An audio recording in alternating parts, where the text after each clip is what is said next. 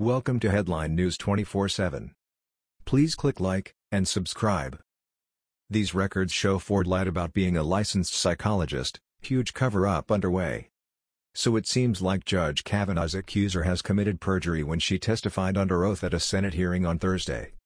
When Dr. Christine Blasey Ford testified under oath last week, she identified herself as a psychologist. And when she said this, she may have perjured herself under California state law. After she thanked members of the committee on Thursday after she was placed under oath, Ford opened her testimony saying, "My name is Christine Blasey Ford. I am a professor of psychology at Palo Alto University and a research psychologist at the Stanford University School of Medicine." The problem here is the word psychologist. Ford may have misrepresented herself and her credentials.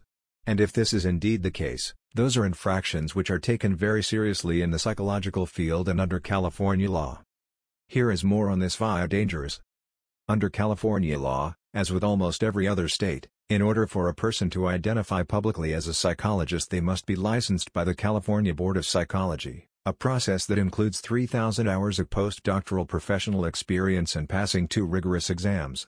To call oneself a psychologist without being licensed by a state board is the equivalent of a law school graduate calling herself a lawyer without ever taking the bar exam. According to records, Ford is not licensed in the state of California.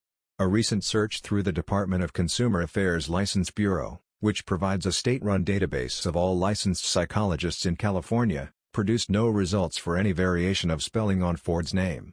If Ford at one time had a license but it is now inactive, she would legally still be allowed to call herself a psychologist but forbidden from practicing psychology on patients until it was renewed.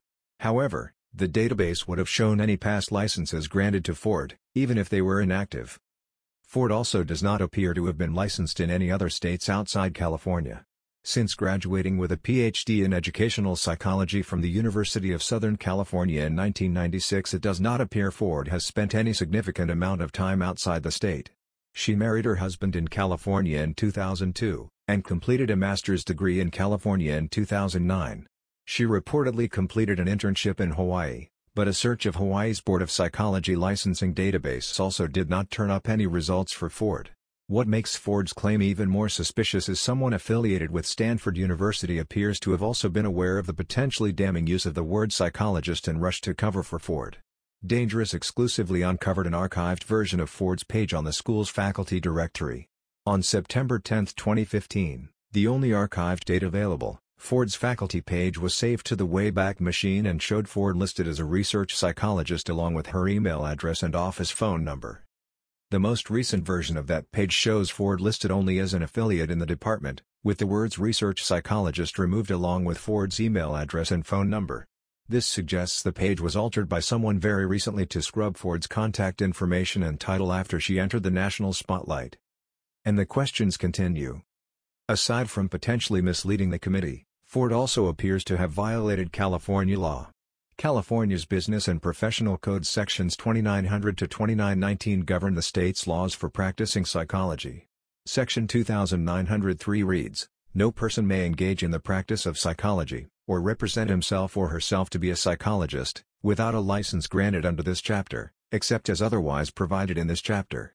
Section 2902C states, c. A person represents himself or herself to be a psychologist when the person holds himself or herself out to the public by any title or description of services incorporating the words psychology, psychological, psychologist, psychology consultation, psychology consultant, psychometry, psychometrics or psychometrist, psychotherapy, psychotherapist, psychoanalysis, or psychoanalyst, or when the person holds himself or herself out to be trained, experienced, or an expert in the field of psychology.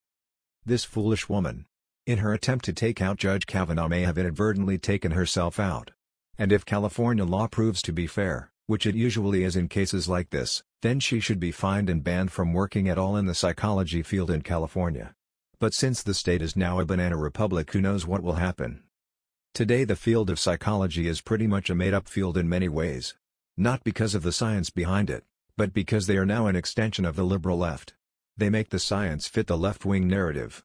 But one thing none of the hacks who currently run the field haven't been able to do is to change credentials. But I'm sure that now because of Ford's lies they will change them so she is a considered full-blown psychologist. It's the way psychology works.